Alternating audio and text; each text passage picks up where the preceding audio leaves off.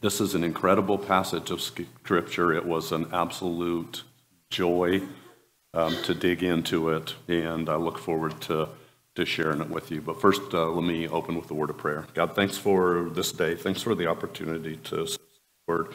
I thank you for what you revealed to me. I would ask that you use me and what I've come up with, that it might bless those in the congregation, wherever they are right now in life.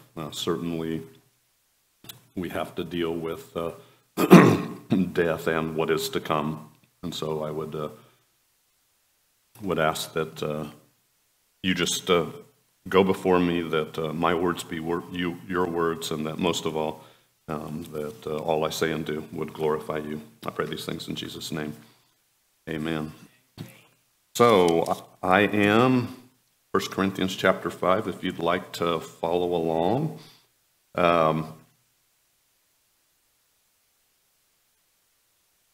This is a passage of Scripture that I really feel like probably should have, this easily could have been 2 messages. There is enough. When I first started, when I first started looking at this, and I knew the title of the sermon, so I knew what the focus was, and it's on this first part of it.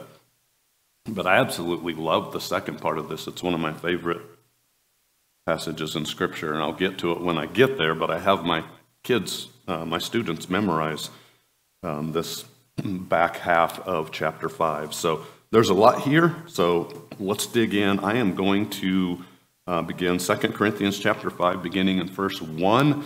I will read the first 10 verses, and this is a section that in your Bible, in the ESV version, is marked our heavenly dwelling, and so there's definitely some good news in here. So let's have a look at this. For we know that if the tent that is our earthly home is destroyed, we have a building from God, a house not made with hands, eternal heavens. For in this tent we groan, longing to put on our heavenly dwelling, if indeed by putting it on we may not be found naked. For while we are still in this tent, we groan, being burdened, not that we would be unclothed, but that we would be further clothed, so that what is mortal may be swallowed up by life. He who has prepared us for this very thing is God, who has given us the Spirit as a guarantee. So we are always of good courage. We know that while we are at home in the body, we are away from the Lord, and we walk by faith, not by sight. Yes, we are of good courage, and we would rather be away from the and at home with the Lord. So whether we are at home or would rather be away from the body and at home with the Lord. So whether we are at home or away, we make it our aim to please him, for we must all appear before the judgment seat of Christ, so that each one may receive what is due for what he has done in the body, whether good or evil. So the Bible has a lot to say about what's to come, but not enough for most of us. Right? I mean, I think most of us, myself included, would like to know more about what's to come, what's on the other side. But we are told Scripture. I was reminded as I was studying this, and I'm thankful that it's not as big of a deal as it used to be. But there used to be, it was an entire genre that you could find at the Christian bookstores. I refer to them as heavenly tourism books. And when I say that, I don't mean that kindly. The books, people who supposedly have died and went to heaven and come back. I'll just say right off the top, I don't believe them. I can't imagine why, 2,000 years after Jesus was here, that God is sitting up there and says, man, I wish I would have told them this about heaven. Oh, wait, no, I have an idea. I'm going to have somebody die, and I'm going to go up there, and then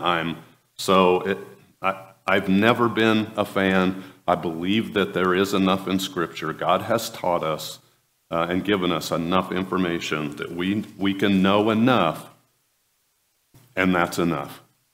So I didn't mean to step on any toes. If you like those types of books, okay, I'm just not a fan. So, but there is lots to say about it. In fact, in 1 Corinthians chapter 15, there's quite a bit of that section that's about this. But this particular passage, these first 10 verses in chapter 5, is one of the Bible's clearest teachings on the intermediate state. That is the period of time between a Christian's death and when Christ returns. This is the time when a Christian is in the awkward position of not having a body, and he refers to this.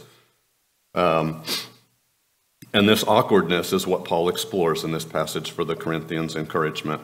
And yet, even when we are in this intermediate state, it's not Paul's main point. He does refer to it, but it's not really his main point. His main point is the reality that in the course of talking about something much better, and that is our final resurrection body. And that is good news indeed. No matter where you are in life and what you have gone through or are going through, that perfect resurrection body. And as I get older, and I'm old, I get, some of you think I'm a kid. I get it. That doesn't change the fact. I'm 63 years old. I'm way closer to my resurrection body than most of the people in second service will be. But, so, not saying anything about that. Honestly, once upon a time, I wasn't sure I fit in here. I fit in here now. So, but that reality of the resurrection body is something that we can all look forward to. So throughout this passage, Paul uses two images of houses and clothing. His overarching point is that every successive stage in a Christian experience is superior to the one we leave behind. So whatever is still to come, this is what we know. And there are sometimes we get so caught up in the world, and we love living in the world so much because it's what we know and it's our comfort zone. But the reality is that every successive stage in our life, this being the first of the three, unless Jesus comes, and actually Paul talks about that, and Paul was hoping that he got to skip the intermediate state and go straight to, he wanted to be alive at Christ's coming, and he explains that in this passage. I would absolutely love that as well, but each successive state is better by far. So it is superior to the one we leave behind. So you have the earthly life, which is where we all are now, then the intermediate state, and then the final resurrection. So last week in the passage that Patrick did on 4, you had, we have this ministry. It was in 2 Corinthians 4:1. And then in 2 Corinthians 4:7, we have this treasure. Later on in 4:13, we have the same spirit of faith. And then finally now in 2 Corinthians chapter 5, verse 1, we have a building from God. So Paul's testimony on the reality of the Christian faith. Paul is absolutely excited about the Christian faith. So this building from God that he's talking about, it's not the heavenly home. It's not that type of building, I don't believe, based on my studies. It's actually the glorified body. So he starts out initially. Paul was a tent maker, and so Paul, not surprisingly, used the tent here as a picture of our present earthly bodies. Now, the thing about tents, if you've ever spent the night in a tent, or honestly, even if you've ever seen a tent, they're fairly weak. I remember we used to camp when I was growing up, and I remember when it was raining, they were pretty waterproof until you touched them. I always thought that was fascinating. I always had to touch it when it was raining. It's wet paint, I don't know. But when you touched them, then all of a sudden it'd start dripping, and I usually get in trouble for that. But the tents, they're weak. They're temporary structures, right? You put them up and you take them down. And honestly, they're without much beauty. I don't think I've ever seen a tent that I'd say, wow, that is a really pretty tent. And so the glorified body that we have to look forward to it'll be eternal. It will be beautiful. And it'll never show signs of weakness or decay. Is there any of us that can't look forward to that? I'd been asked both by Matthew and Gage this morning if I needed other scripture put up. Honestly, I have enough that the distraction of going back and forth, but I will reference some other things. If you want to know more about, the body not showing weakness or decay, there's in Philippians, there's some good stuff in there about that. So I will refer to other passages. I'm just not going to go read them. That's in chapter 3, verses 20 and 21. Paul saw the human body as jars of clay. We learned that last week, right? In 2 Corinthians 4:7, and as a temporary tent. But he knew that believers would one day receive a wonderful glorified body suited to the glorious environment of heaven. And so it's interesting to trace Paul's testimony in this paragraph. I love how this begins. First, second and third word, we know. I love in Scripture when it says we know. Paul's not hoping about this, and therefore we don't have to hope about this. This is clear from God's word. We know. And how do we know this? We know it because we trust the word of God.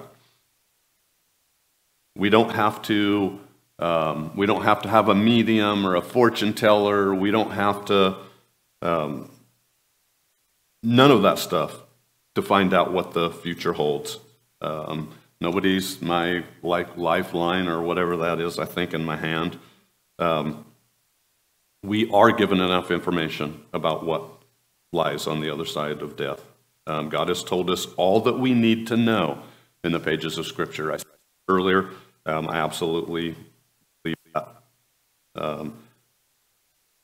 And his we know ties back to the previous chapter as well and relates to the resurrection of Jesus. We know that he is alive, therefore we know that death can't claim us. As John 14:19 says, because I live, you also shall live. So once our tent is, or if our tent is taken down, we need not fear. The body is only the house we live in. When a believer dies, the body goes to the grave, but the spirit goes to be with Christ. And again, this was from Philippians chapter 1, verses 20 through 25. So the moment of our death, we've had that experienced here in the body over the last week or so. The moment our tent gives out, we are with Christ. And then when he returns, he'll raise the dead bodies in glory, and body and spirit will be joined together for a glorious eternity. Continuing on in this passage, he talks about groaning. We groan. When I read that, I could not help but be reminded of the groaning in chapter 8 of Romans. He talks about groaning as well. And so when he talks about groaning in this, Paul's not desiring death necessarily. He is, in fact, it rather is the opposite of this. He was eager for Jesus Christ to return so that he would be clothed with the glorified body. He presented three possibilities of what could happen using the body as a tent. You're either alive and you are residing in that tent. You are dead, so unclothed or out of the tent. This is where the term naked came from in that passage. And then finally clothed, the transformation of the body at the return of Christ. Paul was hoping that he would be alive and on the earth at the return of Christ. If you read Scripture, it's clear. And part of it was because of some of the things that Jesus said. But all of them were hoping and expecting. And we should live our lives as well, expecting. Sometimes I think because it's been 2,000 years, And it may be another 2,000 years. Don't see how, seeing where the world and culture is going. But we should live our lives as if, and look forward to his return. It would be, that would be the best thing that could possibly happen. And so he was hoping he would be alive and on the earth so that he wouldn't have to go through the experience of death. And I would guess I can get an amen from everybody in here. It would be fantastic. You know what? And we've seen it, when I was talking about Patrick. You know what? Death is the final enemy. If we did not have to go through death, man, if we could just go be with Jesus.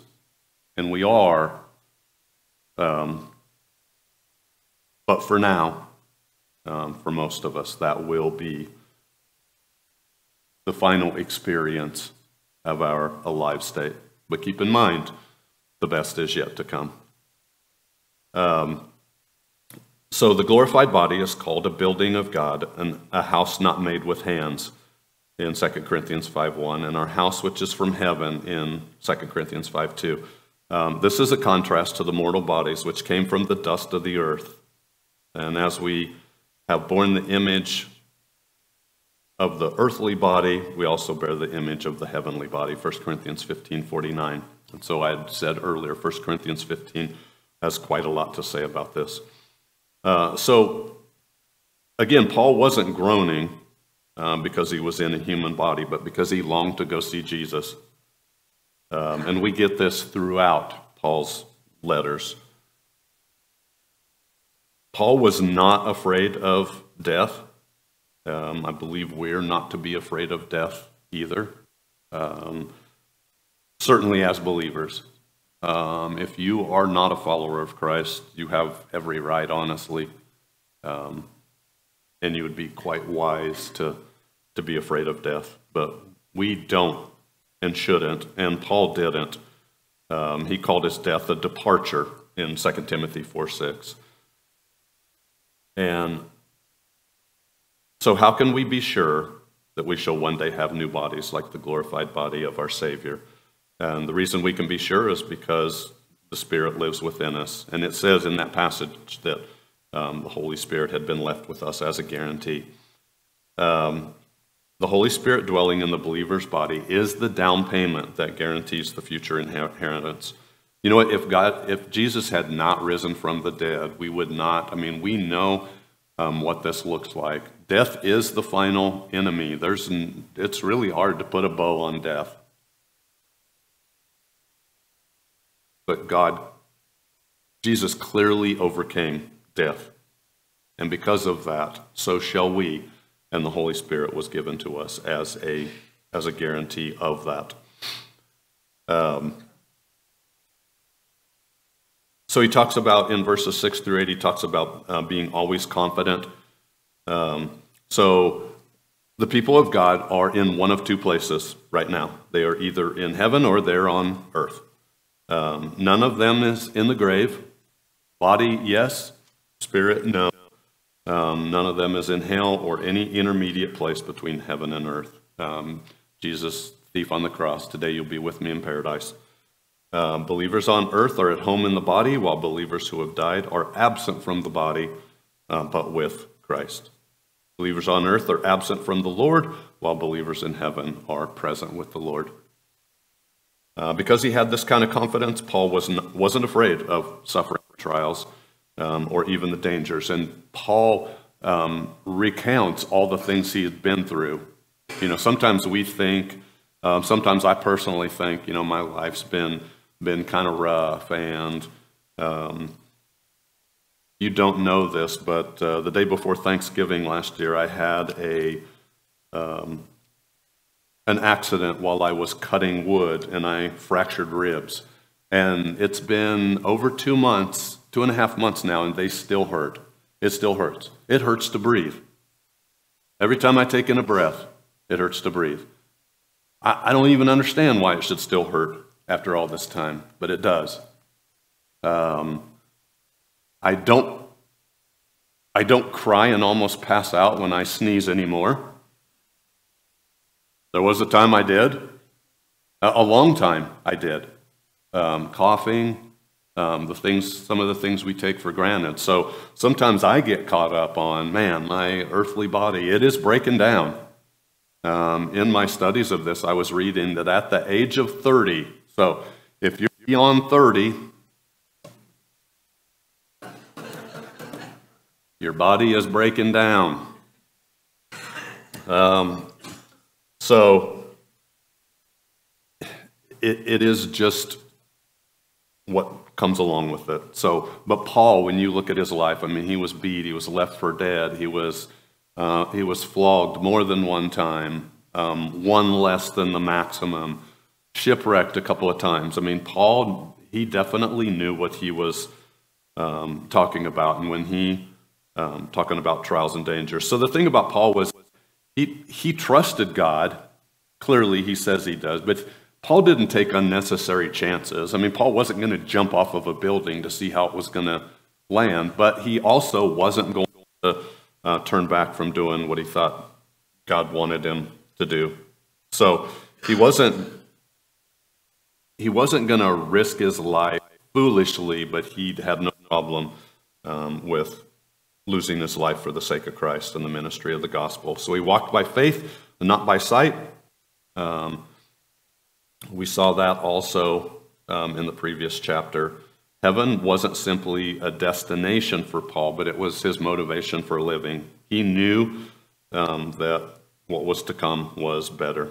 So we just recently finished a study in Hebrews, and in Hebrews 11, the faith chapter, the heroes of the faith looked to the heavenly city, and they lived their lives in view of what was to come. And I believe we are supposed to do that as well. So as we review this section in 2 Corinthians, we can see how Paul had the courage, and he wouldn't lose heart. He had an incredible ministry that transformed lives. He had that treasure in jars of clay, and he wanted to share the treasure with a bankrupt world. That's what we're supposed to do as well. He had faith that conquered fear, and his future hope was that he had both a destination, but it also motivated him. No wonder Paul said in Romans 8:37 that we are more than conquerors. So every believer in Jesus Christ has these same possessions and can find them, and courage for the conflict. Calvin commented, true faith begets not merely contempt for death, but desire for it, and thus it is a sign of unbelief in us when the fear of death is stronger than the joy and comfort of hope. I find that really convicting. I absolutely, as I get older, I think more about death, and it's not a warm, fuzzy feeling that I have when I think about it, but I found Calvin's comments pretty convicting. Let me say it again. It is a sign of unbelief in us when the fear of death is stronger than the joy and comfort of hope. So I hope as we are beginning to transition out of this that you understood Paul and his awaiting the new body. It is good news. It was always meant to be good news. So Paul's encounters with death and constant suffering, his progressive physical weakness as he got older, and just the rigors of everything that he went through prompted him to reflect on the nature of death for Christians. So he had given us, and as I kind of wrap up this part of it, I want you to remember these things. He specified 3 sources of divine comfort available to believers who face death. Number 1, and this is a big one, you will certainly possess a heavenly body. Number 2, you presently possess the Spirit of God's pledge of a resurrection transformation. you presently possess the Spirit of God's pledge of a resurrection transformation. And then finally, death, while nobody probably really looks forward to it, means departing into Christ's immediate presence. The last breath you take here, the next moment you'll be with Jesus. And I believe that is something that we can all look forward to. So what we believe and how we believe as we start moving towards the next section kind of goes together. You act the way you act because of what you believe. Paul, pretty consistently in Scripture, connected doctrine, connected something he was trying to teach with a duty, something that we were to do. Because of what God has done for us, we have an obligation, and we should be motivated to do something for Him.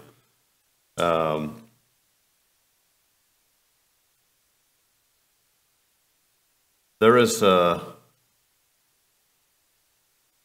few therefores in this passage of Scripture. Therefores, in a lot of ways, that was Paul's way of using, this is what I just taught you, therefore, this is how you should act. And so, Paul moved from explanation to application, and his theme was motivation for ministry. So, Paul's enemies had accused him of using the ministry of the gospel for his own selfish purposes. Patrick's taught you that before.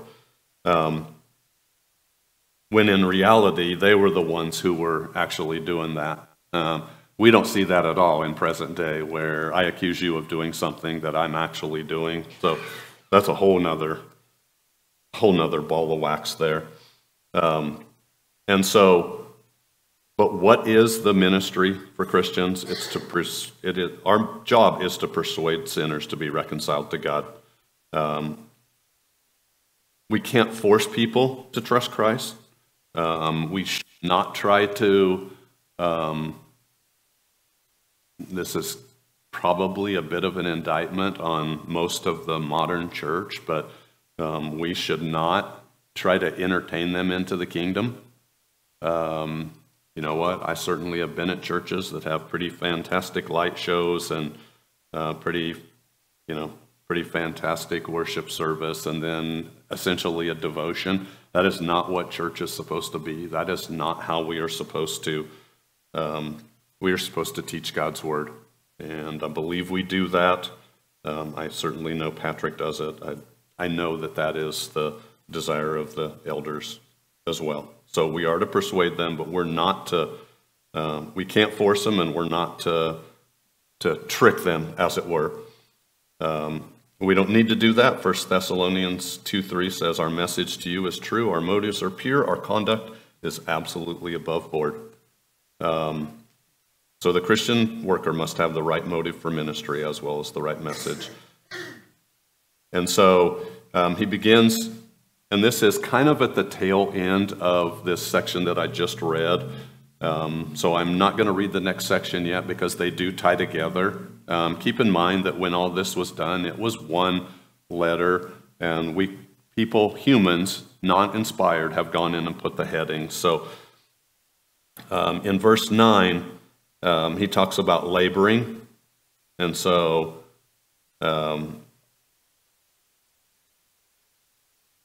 when we think of ambition, we tend to think of it not in a good way, but ambition, there certainly can be holy ambition, and that is what we are. That's what Paul was able to do, and I believe it is our challenge as well.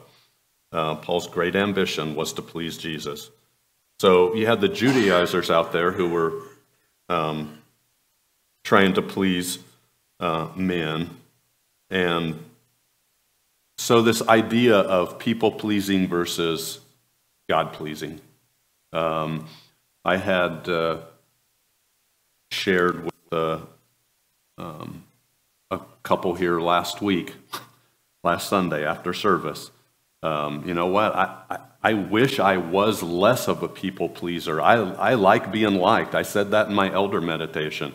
I like being liked. I wish that wasn't me. I wish, and I think Paul challenges us here in that passage to, you know what? I need to please Jesus, period. That needs to be my focus. If that pleases people at the same time, then that's all well and good. But a lot of times I believe that they are counter to each other.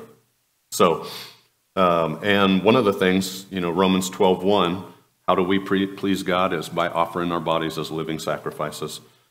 And when we live our lives so as to help others, one of the things in ministry I've always been concerned about, particularly as it relates to youth, is not doing something that causes somebody to stumble. I don't use my liberty as a Christian. That comes from Romans chapter 14, verses 18. So God is pleased with us when we can avoid the evil around us. He is pleased when we do what he tells us to do. A lot of this is obedience. There is nothing wrong with godly ambition. Paul says in Romans chapter 15, verse 20, so I've been ambitious to preach the gospel. And that was his testimony. So it was his godly ambition to do so. Verse 10,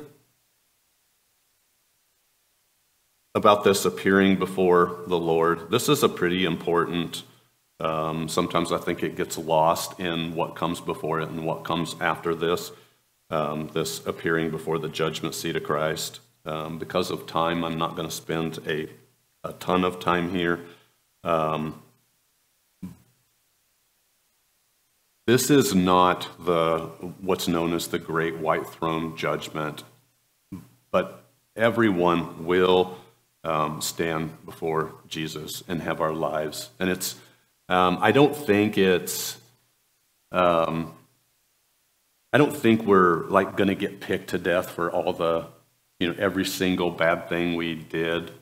But I do believe that, and I think this passage and those related to it are fairly clear, that there is a judgment coming, even for believers, where God is going to look at how we lived our lives, and we'll be rewarded or not rewarded. So not punishment necessarily, but rewarded for how we lived our lives. And so that should be motivation for us, is kind of the big thing for me on that, is it should be motivation for us to live our lives in such a way, and it's Paul's goal to live his life in such a way that he would not be ashamed when he stood before God to give an account of his life. And so I believe it should be with us as well. So let me pick it up with verse 11.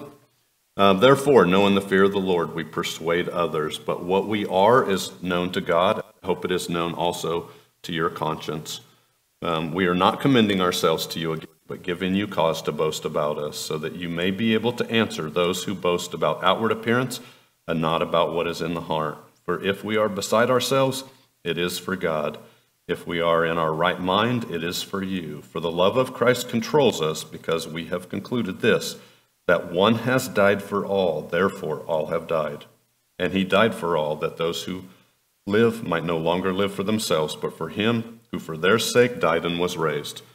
From now on, therefore, there's one of those therefores, we regard no one according to the flesh. Even though we once regarded Christ according to the flesh, we regard him thus no longer. Therefore, if anyone is in Christ, he is a new creation. The old has passed away, behold, the new has come. All this is from God, who through Christ reconciled us to himself and gave us the ministry of reconciliation. That is, in Christ, God was reconciling the world to himself, not counting their trespasses against them, and entrusting to us the message of reconciliation. Therefore, we are ambassadors for Christ, God making his appeal through us. We implore you on behalf of Christ, be reconciled to God.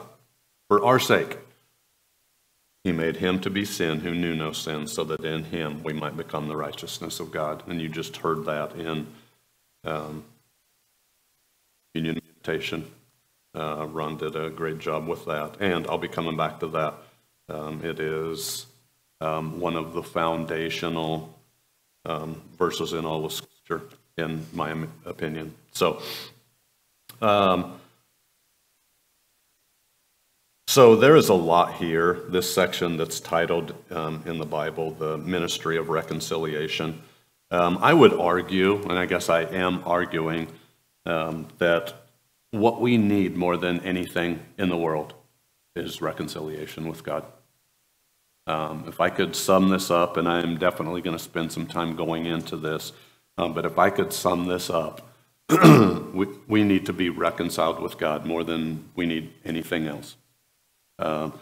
We had a big problem, which he references because of Adam's sin. We have a gigantic problem as the enemies of God. And so more than anything, you could argue that, salvation and all that, that is, we need a Savior, all that stuff. But all of that is part of this idea of reconciliation. So,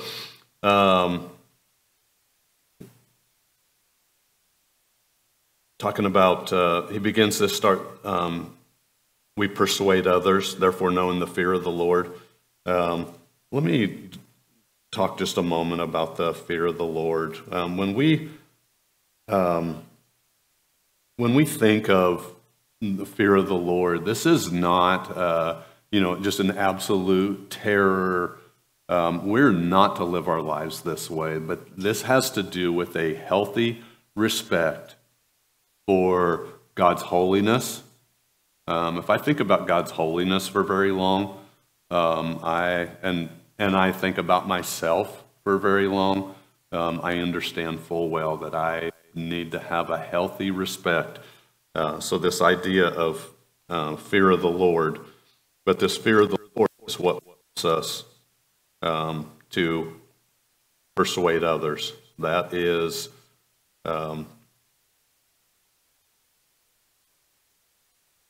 why we do it. So when he's talking about fear, it doesn't mean fright or dread or horror. After all, as we just learned, we're going to see our Savior, and we know that he loves us. Ron handled that well in his communion meditation as well. But Paul also wasn't one to minimize the awesomeness of God and the reverence for which, and this idea that we shall stand before Christ, and he is no respecter of persons. So he has commanded us to spread the gospel to all nations, and we are to be obedient for doing that. So how do we prepare for that judgment seat? So another one is to live lives so that that we are ready for that. So the love of Christ.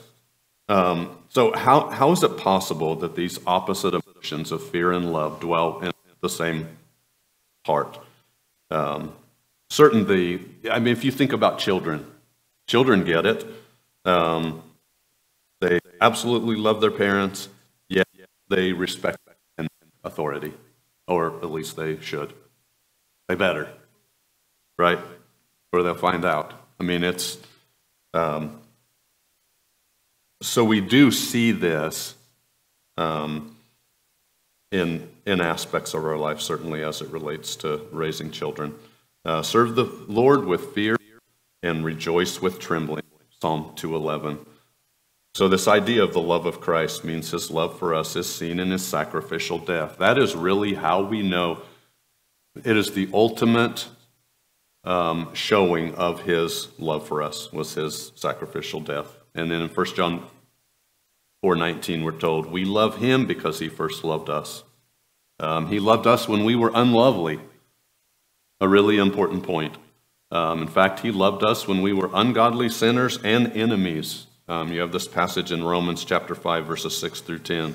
Romans 5:8 is one of my favorites to use. It wasn't when we were believers. It was, Christ died for us when we were his enemies. He died for his enemies. So when he died on the cross, he proved his love for us. And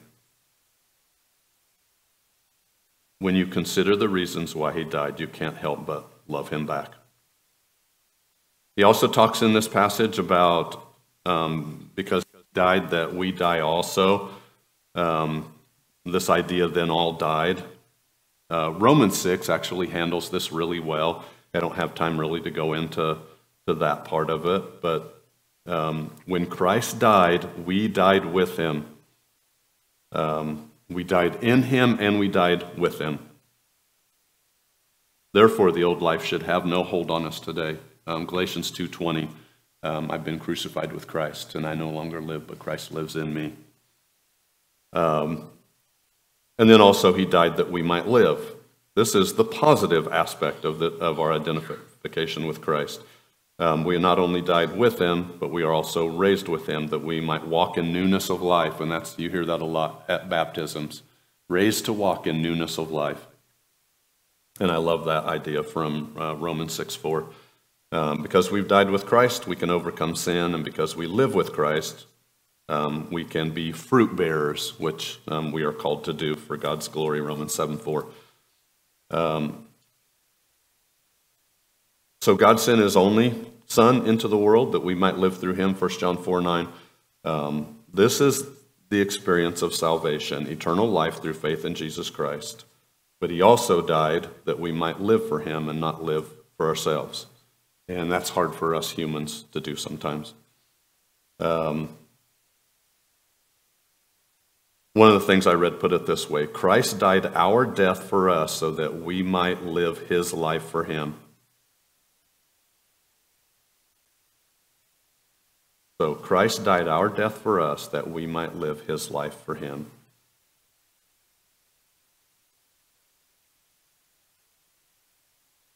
So the commission of Christ, verses 18 through 21, as I wrap this up. The key idea in this is the reconciliation, which is where this whole thing got its heading from. So because of our rebellion, we are enemies of God, and it's broken our fellowship with him. Through the work of the cross, Jesus Christ has brought man and God together again. He's reconciled and has turned his face in love toward us and the lost world. The basic meaning of the word reconcile is to change thoroughly. It refers to a changed relationship between God and the lost world. So God doesn't have to be reconciled to man. It's the other way around. God did this, but it's us that needs to be reconciled. It's a really important point there. One other thing, it's pretty hard to get through this without. It's the idea of imputation, which is a theological word. Imputation actually comes from the banking industry, and I really had forgotten that. And it simply means to put it to one's account. So when you deposit money in the bank, the clerk, or nowadays the computer, puts that amount to your account and to your credit. So when Jesus died on the cross, all of our sins were imputed to him, put to his account. Ron was talking about this as well. So all of our sins were imputed to him. They were put to his account. He was treated by God as though he had actually committed those sins. The result, all of those sins have been paid for, and God no longer holds them against us because we've trusted Christ as our Savior. But even more, God has put to our account the very righteousness of Christ. This is the best part of that. The idea that all of our sins were imputed to Christ is huge. and he paid the penalty for those. Now when God sees us, he does not see us as, he does not see our sin. But the best part of that, arguably, really is Christ's imputed righteousness that we didn't deserve being put to our account, so that when he sees us as righteous. And again, this is something that we're not righteous. He sees us as something that we will be. And that's pretty exciting. It's no wonder that Calvin referred to this as the wonderful exchange. I think when I've used this before, 521, particularly this, for our sake he made him to be sin who knew no sin, so that in him we might become the righteousness of God. There is no better verse in all of Scripture, in my opinion, that gives you the gospel. And so I think when I've used this as a communion meditation before, I referred to it as the great exchange. That's what Luther called it. Calvin, in his Institutes, referred to it as the wonderful exchange. So in wrapping this up, and I promise I'm about done, 2 Corinthians 5:21, I want to go through just to make sure, just to give you, make sure you get this. So for our sake, this is purely out of God's grace. For our sake, God did this for us. So in light of our need and prompted by his goodness, for our sake, he, who is the Father, made him, who is Jesus, to be sin. Not sinful. Jesus never was sinful, but counted as a sinner. Indeed, to be counted as the focal point of all the accumulated sins of all the people who believe on him in human history. Who knew no sin. That's where you get the idea. He did not become a sinner. Our sin was imputed to him. He was fully righteous. So who knew no sin, he lived the only flawless life. There was zero sin in him, which is why he was the perfect sacrifice. It goes on to say, so that in him, so this being united with Christ, that we might become the righteousness of God. So in other words, having to do again with this perfect righteousness that we will have for all of eternity, which is counted to us solely through our faith. And we are not only acquitted, but positively righteous in the sight of God. And that is a great place to leave it. And so I believe that is where I am going to end this for now. So I hope you learned. That seemed a little disjointed even to me. Sometimes I overstudy. I have too much information and the stuff that I was flying through. So, but I hope you got something out of that passage of Scripture. I hope it will prompt you to dig into it and learn even more. So let me close with a word of prayer, and then we will get ready. Those of you that want to leave and go get a snack are welcome to do that. I'll ask Larry, any of the other elders that are in here want to make their way forward. If anybody would like to stay and be prayed for again, we would love to do that. So God, thank you for your word. God, thank you for the opportunity to study it. And God, I hope that those out there were able to gain something from it. Would lift up the message for second service as well. God, thanks for each people out there, God, as we go about our day. Help us to remember that our goal is to please you. And I pray these things in Jesus' holy name. Amen.